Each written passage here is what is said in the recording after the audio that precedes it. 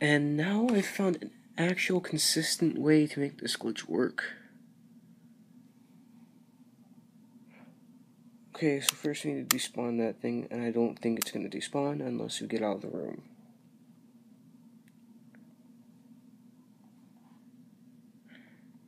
And this is surprisingly easy to do, so I'm not sure how in the world they missed this when they were making this game. But they did, so let's find a way to abuse the heck out of it. So first you need to get a wall, which has a roof on top of it. Then we turn backwards, because when you spit something out, it somehow comes behind you, and I don't know how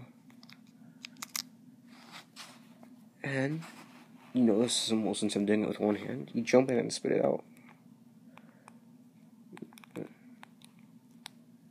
And it flies.